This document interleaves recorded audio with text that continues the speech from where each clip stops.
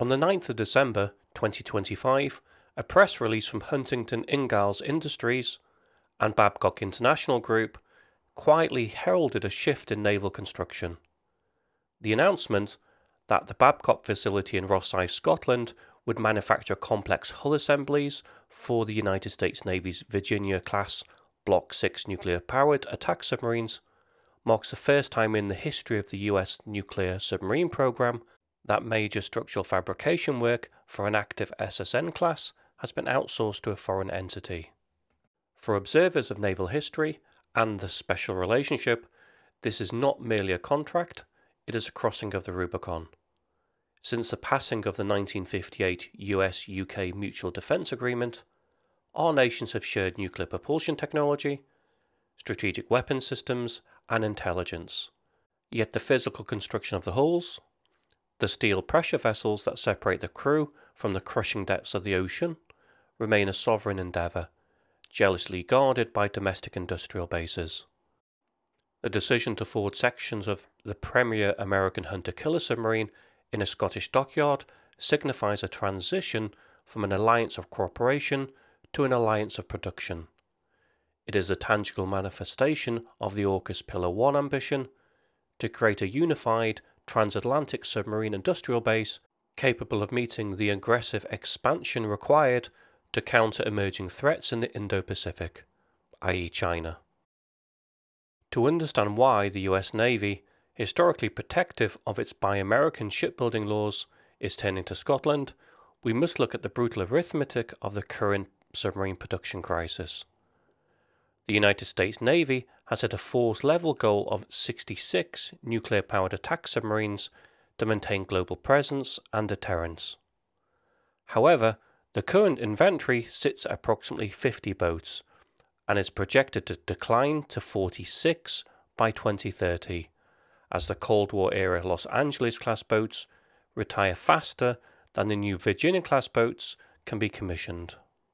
The US industrial base, comprising General Dynamics Electric Boat and Huntington Ingalls Industries Newport News Shipbuilding, is currently tasked with 2+1 production cadence.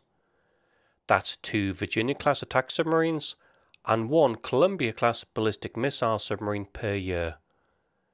This is an output rate not seen since the height of the Cold War, and frankly, the system is straining. Despite billions in investment, the actual delivery rate for Virginia-class submarines has hovered around 1.2 to 1.3 boats per year over the last 5 years. The Columbia-class, carrying the nation's strategic nuclear deterrent, has Brick 1 priority. If a welder or a specialized machine is needed for Columbia, it is pulled from the Virginia line, creating delays. The AUKUS agreement adds a massive new variable to this equation. Under Pillar 1, the US has agreed to sell 3 to 5 Virginia-class submarines to Australia in the early 2030s. If US shipbuilding output remains at current levels, selling 3 boats to Australia would effectively cannibalize the US Navy's own fleet. To make AUKUS viable, the US must raise production to at least 2.33 boats per year. This is where the UK enters the frame. By offloading the fabrication of large, complex steel structures, specifically the Virginia Payload Module, or associated hull sections, to Babcock Rosyth, the US shipyards can treat the Scottish yard as an extension of its own facilities. This distributed manufacturing model allows US yards to focus on final assembly and reactor integration, while the heavy fabrication is handled by their British partners. The submarines that will utilize British manufacturing are one of the most advanced attack platforms ever designed for the United States.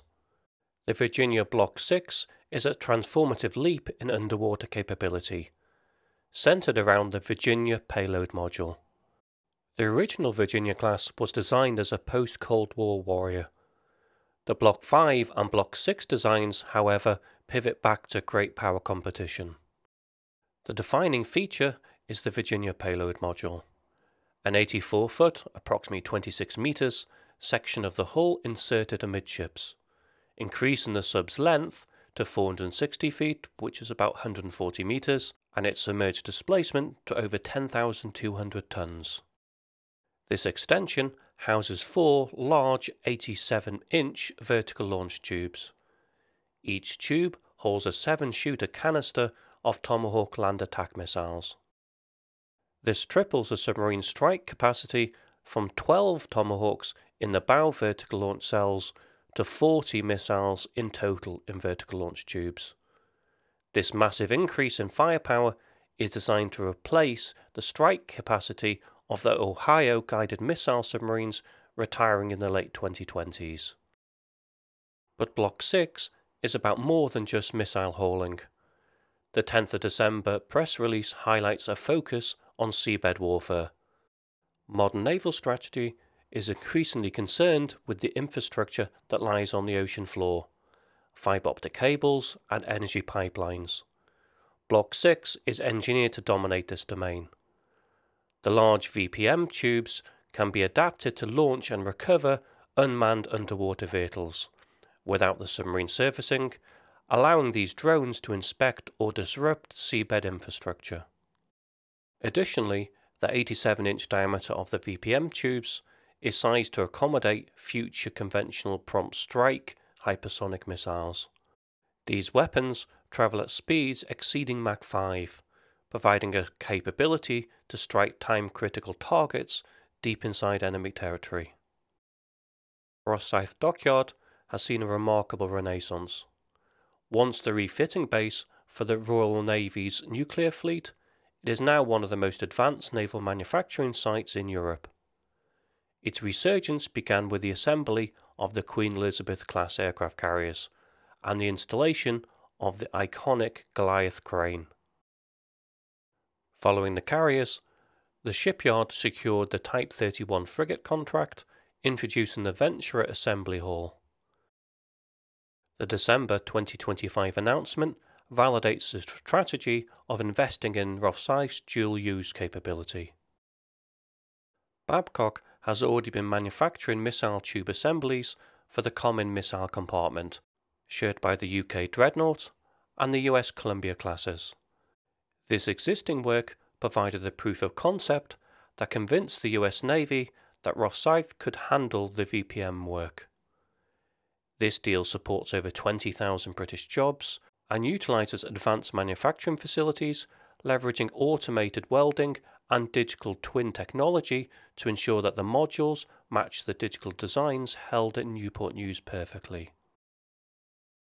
Babcock is the integrator, but the supply chain reaches deeper into the industrial heartlands of both nations. A critical player is Sheffield Forge Masters. Located in South Yorkshire, this company is a titan of heavy engineering and one of the few in the world capable of pouring and forging the colossal steel components required for nuclear submarine pressure hulls. Since being nationalised by the UK Ministry of Defence in 2021, over £400 million has been invested to recapitalise the forge. Crucially, Sheffield Forge Masters is already a qualified supplier to the US Navy, having won contracts to supply castings for the Virginia and Columbia programs. Recent financial reports highlight a 100% increase in orders, driven by UK and US defence needs. When Babcock builds a VPM module, the steel casting for the bulkhead likely originated in the furnaces of Sheffield. The decision to build 84-foot, 1,000-ton hull sections in Scotland for a submarine assembled in Virginia creates a monumental logistical challenge. These are not ISO containers, they are non-divisible loads of extreme sensitivity. The movement of such massive structures requires specialised marine assets. General Dynamics Electric Boat operate a purpose-built ocean transport barge, the Holland, to move modules between its US facilities. For the transatlantic route, heavy lift ships could be required. The journey involves navigating the North Sea and the North Atlantic. The modules must be welded to the deck to withstand the G-forces in the storm, complying with strict US Department of Defense regulations. This logistical chain effectively extends the assembly line across 3,500 miles of ocean, turning the Atlantic into an industrial conveyor belt linking the River Forth to the James River in Virginia. This contract is a stepping stone.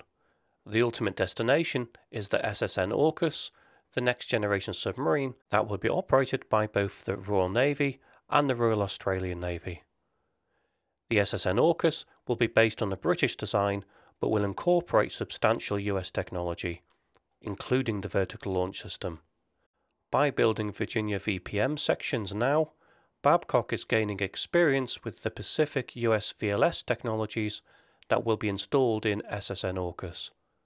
This de-risks the future program and ensures that the Royal Navy, the US Navy, and the Royal Australian Navy submarines will be able to fire the same pool of weapons: Tomahawks, CPS hypersonic missiles, and the future anti-ship missiles.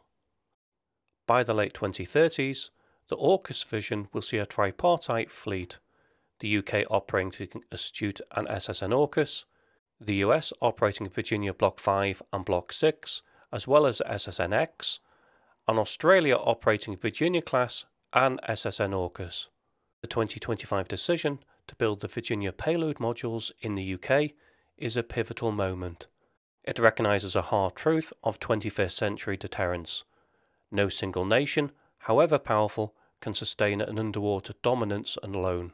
The scale, complexity, and urgency of nuclear submarine production now demands the pooled resources of the world's leading naval powers. For the United States, this is a cold-eyed, practical fix for a critical production bottleneck, one that helps prevent AUKUS from becoming a strategic promise it cannot physically deliver. For the United Kingdom, it returns Rosyth and Sheffield to the heart of global naval manufacturing, ensuring British steel and engineering are embedded in the most capable submarines ever put to sea. As heavy lift ships begin their transatlantic shuttle, carrying those grey steel cylinders across the ocean, they will be moving more than hardware. They will be carrying the future balance of undersea power, forged not by only one nation, but by an alliance that understands the stakes. So, is this the blueprint for future defence? Shared industrial sovereignty as the price for credible deterrence? Or does it carry risks we're not talking about enough? Let us know what you think in the comments below. Thanks for watching.